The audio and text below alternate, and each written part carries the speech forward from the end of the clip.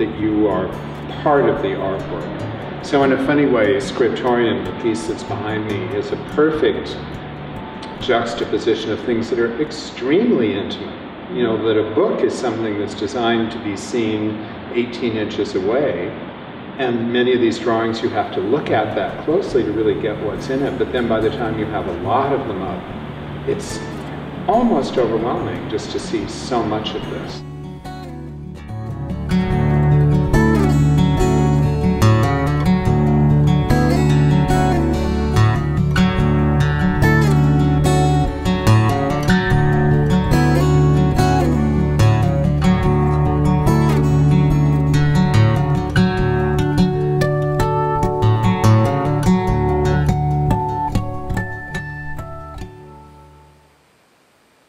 In this piece, step one, creating the concept of these 10 panels. Step two, putting the copper leaf on all of them and then oxidizing it so that it would have this kind of feeling of going in and out and of being old and distressed. Not distressed psychologically, but distressed in the sense of having been used.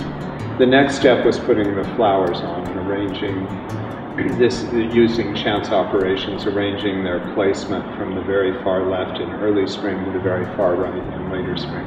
And then the last step was putting in the rectangles of gold leaf, silver leaf, and mica in the backgrounds, again using chance operations. So essentially there's only 3 steps.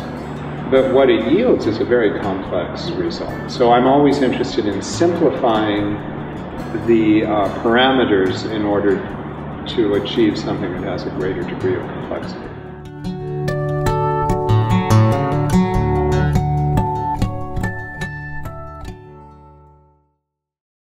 The other thing that I really like is flowers tend to be what amateurs start with, usually in a painting class.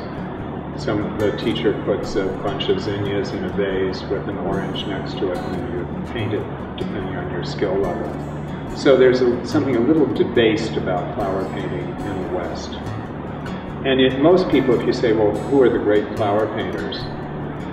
They draw a blank. If you say, who are the great abstract painters? Everyone has their list, or the great figurative painters.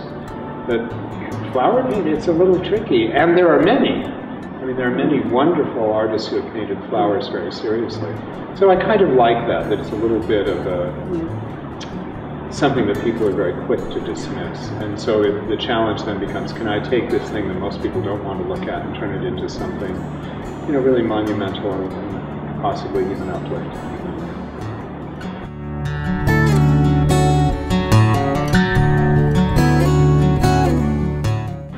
I would like the people taking the workshop to learn new ways of looking at subject matter for their work, and consequently new ways of looking at the world, looking close up with the wonderment of a child.